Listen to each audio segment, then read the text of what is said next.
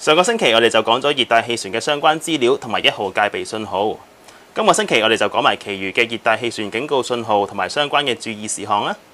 由2007年開始發出3號同埋8號信號嘅參考範圍，由維港擴展至8個測風站所組成嘅網絡。呢8個測風站涵蓋全港並且接近海平面。當參考網絡中半數或者以上嘅測風站錄得或者預料錄得嘅持續風速達到有關嘅風速限制，且風勢可能持續，就會發相關嘅熱帶氣旋警告信號。3號信號嘅風速範圍為每小時41至62公里。當3號熱帶氣旋警告生效嘅時候，通常香港會普遍吹強風，而離外海域及高地嘅風力更可能達到烈風嘅程度。而當熱帶氣旋鄰近海平面處，現正或者預料會普遍受烈風或者暴風所吹襲，而持續風力達每小時63至117公里，而且風勢可能持續，天文台就會發出8號烈風或暴風信號。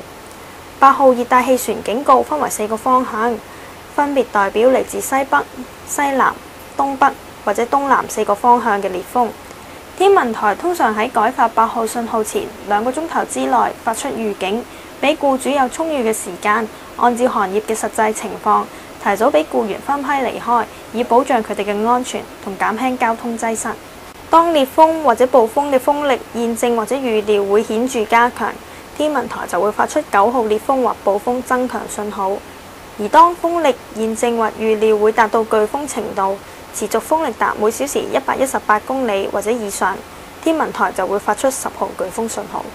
其實喺熱帶氣旋吹襲之前，大家應先做妥一切防風措施，鎖緊及遠離門窗。當風嘅大玻璃應該加貼膠紙，減少玻璃破裂時所引致嘅損傷。容易被風吹倒嘅物件，例如圍板、棚架或者屋頂上嘅物件，應該綁緊。花盆同埋其他容易被吹走嘅物件應該搬返入室內。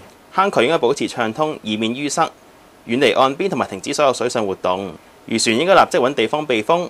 光管招牌負責人應該切斷招牌嘅電力供應。車輛應該停泊喺最唔容易受損嘅地方。市民應該盡早回家，避免外出。如果唔喺屋企裏邊，應該立即揾一個安全嘅地方暫避，直至熱帶氣旋吹襲過後為止。要記住一點，當風眼正面掠過香港嘅時候，風勢可能會靜止一段時間，由數分鐘至數小時不等。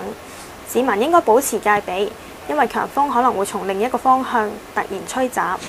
即使颱風正逐步遠離香港，亦都唔應該放鬆戒備，因為強風可能仍然會肆虐一段時間。應該留喺室內安全嘅地方，直至風勢緩和為止。其實熱帶氣旋嘅接近，除咗帶嚟大風之外，有時仲會帶嚟大量嘅雨水。如果有需要，天文台會另外發出暴雨、水浸或者山泥傾瀉警告。大家可以從天文台嘅網頁了解各區吹緊嘅風向同埋風速。大家亦可以瀏覽熱帶氣旋嘅路徑圖，了解熱帶氣旋最新嘅走向。當熱帶氣旋警告生效嘅時候，大家可以透過電視台、電台、天文台嘅網頁或者打電話問天氣服務1878-200，取得最新嘅天氣報告同埋風暴消息。警告嘅介紹就到此為止，我哋一齊回顧下過去一星期嘅天氣啊！由上個週末去到今個星期初，一道低壓槽為廣東沿岸帶嚟有雨以及有雷暴嘅天氣。喺過去嘅星期六日一，天文台都曾經發出過雷暴警告同黃色暴雨警告。喺26號嗰日，天文台就已經錄到過8毫米嘅雨量。由於呢度低壓槽逐漸減弱，而太平洋嘅高壓脊向西伸展嘅關係，雲量減少。本週中期為中國東南沿岸地區帶嚟普遍晴朗以及炎熱嘅天氣。雖然局部地區有啲驟雨，但係晴朗嘅天氣令本港氣溫不斷上升。喺7月1號，天文台仲發出咗今年首個酷熱天氣警告。當日部分地區嘅最高氣溫更加上升至34度左右。喺星期五，天文台錄得當日最高氣溫32.8度，暫時成為今年以嚟嘅最高紀錄。炎熱嘅天氣，大家要注意水分嘅補充，以防中暑。